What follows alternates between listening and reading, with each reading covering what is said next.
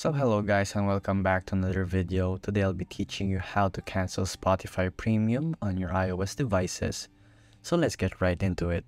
So first off, we log into your Spotify account using your browser such as Safari or Google Chrome, or perhaps a browser in your laptop or desktop.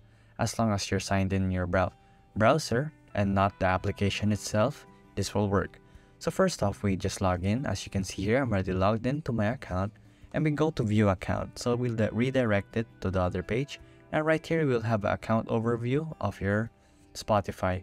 So as you scroll down, you will see here that you will see the change plan option. So we just press the change plan option right here, and as you scroll down, you will see other options of your Spotify Premium, and right here you will see cancel premium. When you press cancel premium, that's how you cancel your Spotify Premium, and it will ask you your password and your details and reasons such that you're canceling your premium account on Spotify. So that's how you cancel the Spotify Premium on your iOS devices, and thank you for watching.